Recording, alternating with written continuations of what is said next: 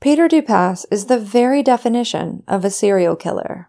And, like many other serial killers we've looked into, his behavior escalated over a long period of time. Over the course of 3 decades, Peter morphed into a ruthless, cold-blooded killer who used a wolf-in-sheep's clothing act to get what he wanted. He might not have looked intimidating, but make no mistake, he mercilessly hunted and ravaged women. Today we're going to discuss this period of escalation, the early warning signs that Peter displayed in childhood, some of the unusual facets of his behavior, and what the heck it all means. Are you ready? Because this is going to be a deep dive into a very depraved mind.